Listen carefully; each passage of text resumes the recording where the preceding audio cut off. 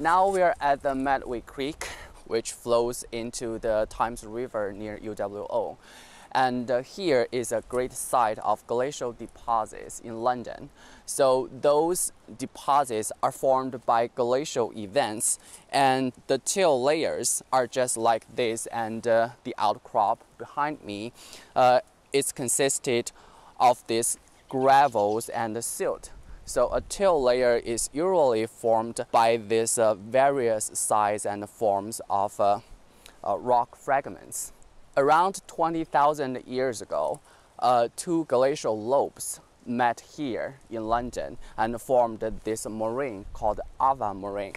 What is this bank here behind us? Is this just part of like a regular ravine? Yeah, that is a part of the Arva moraine, and as the river flows through the moraine, it cuts off, like eroded parts of the moraine.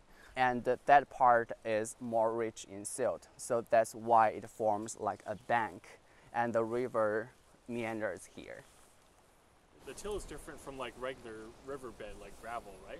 Till is different from the river gravels because till is formed by the glacial deposition, and the glacier is able to carry various forms of rock fragments. So usually the fragments are of different sizes and different forms, like they can be either subangular or round.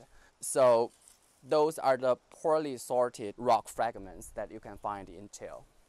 How does till affect the infiltration of groundwater in different locations?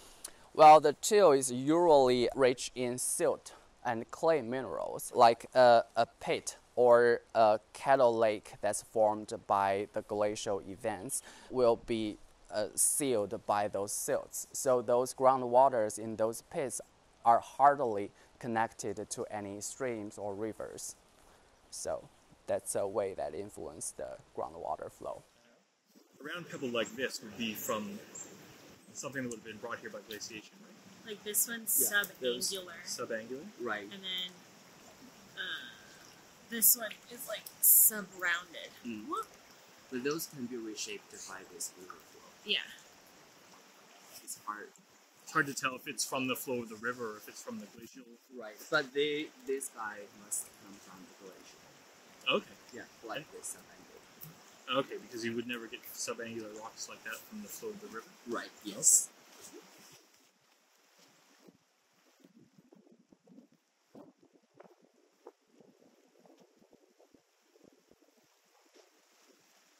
Now we are at the Sifton Bog, and this is a special site because of its unique vegetation environment. And actually this bog is formed around 10,000 years ago by the melting of the ice sheet. So as the ice sheet retreated, a large piece of ice fell off from the major ice sheet and left here, and it was buried partially or wholly under the glacial till.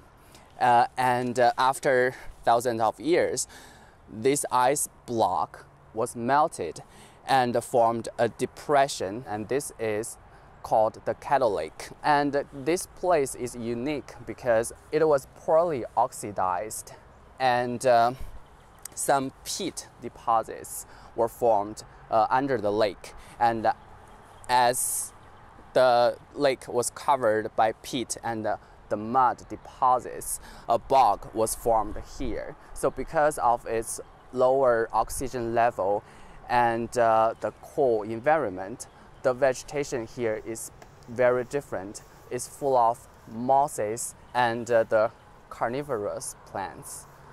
So that's what makes this site special. Now we're looking at the real Sifton Bog. So this is formed by the melting of one ice block from the ice sheet, and after it melted, a depression was formed and covered by peat and mud. So this water is from the precipitation and runoff, and it was disconnected to the groundwater because the bottom of the bog was blocked by the silt and the peat. So that's why this environment is special. So water's just pooling here because it's got nowhere else to go, really. Right, yes. Why is the water so dark? It is dark because the peat is rich in organic matters, and those organic matters are dark gray or black in color. It gives the water this color. So now we're at the Whisperwood Park, and we are standing on the Ingersoll Moraine. And the Ingersoll Moraine is an end moraine that was formed by the retreat of the aerial lobe towards the southeast. The moraine is this ridge-like landform formed by the glacial till deposits. So the formation of this moraine represents a standstill of the aerial lobe 14,000 years ago. Some man-made uses of the moraine that we can see. There's the Boulder Mountain ski hill down to the west of us, and just behind us to the east is Colonel Talbot Road, and right on the other side of that we have the large sand pit. At the sand pit, are they extracting the glacial till material, or the material left behind from the glacier? From the pit, those are the gravels and sands that were formed at the delta area of the glacier.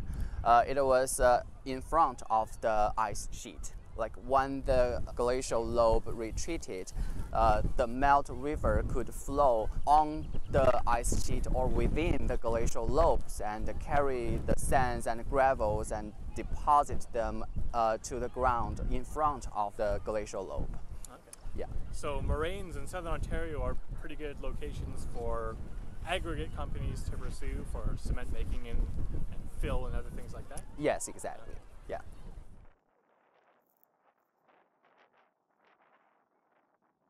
Now we're at the Springbank Park, and this is the Thames River, and this is a good site to see the glacial deposits. Looking over there, that riverbank is formed all by the Quaternary glacial deposits, and here is a site of two competing glacial lobes, the Huron lobe from the northwest and Erie lobe from the southeast. So there are at least two till layers that were formed by different lobes.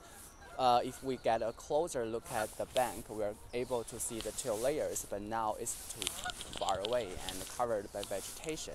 So here is the meandering Oxbow Pond, and the other side is the Thames River. So there was a time that here was covered by a lake, and as the lake drained away, the Thames River still flowed and eroded the glacial tills and deposits. The Thames River meandered afterwards, and some abandoned channels were formed by the erosion and cuttings of the riverbed. So these coves ponds were formed by the abandoned channels. Now the ponds are no longer connected to the Thames River, but it's connected to another sub-watershed in the south by like a steep-sided valley. So now we're at a Greenway Park, and this is the Thames River, and the coves ponds are just over there on the opposite side. So just imagine that 10,000 years ago, the Thames River came from that area instead of where the upstream of the Thames River is now.